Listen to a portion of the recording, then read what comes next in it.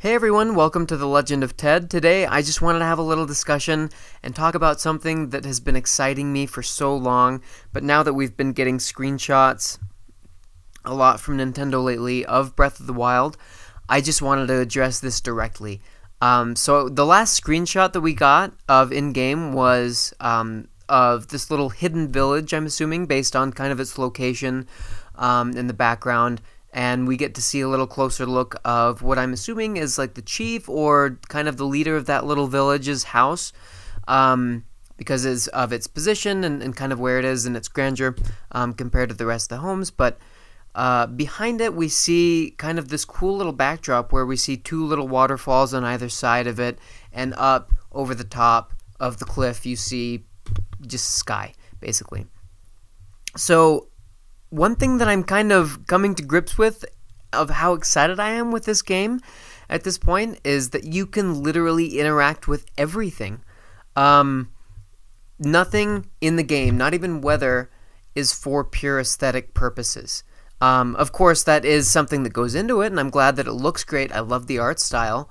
But in many open world games, from Skyrim to The Witcher, to Grand Theft Auto, things like that, like you can go anywhere. It is open world. You can walk for miles and miles and hours if you want from one end of the map to the other, which is awesome and I love it. But one thing when the game is specifically open world that I miss every time, I don't know about miss because I've never had it before, but I wish it was there, was the ability to interact with everything, to go up everything. I remember spending a lot of time playing Skyrim trying to get to specific points that I wasn't meant to go because there were cliffs in the way and there were slopes that weren't meant to be walked on, and I was just trying to like glitch my way up. Sometimes I did, sometimes I didn't.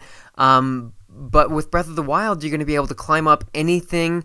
You can interact with everything. You can climb up trees. You can eat the food that you see. It's not aesthetic. You eat the food. If you kill an animal, you can eat it. Like it's just, you can eat it raw if you want. Like, it's just nuts. And I can't wait to be able to get that game and to have that same sense of exploration that I felt when I was a kid going to southern Utah, Goblin Valley. I don't know if you're familiar with it, but it's so fun because it has rocks you can climb. It has, like, as a kid, that was the dream, to climb up anything I could see, to go anywhere, and that's what I'm so excited about with Breath of the Wild, and it's really going to set it apart from all the other games. Anyway, that's my thoughts. Thanks so much for watching. Please subscribe, and we'll catch you next time.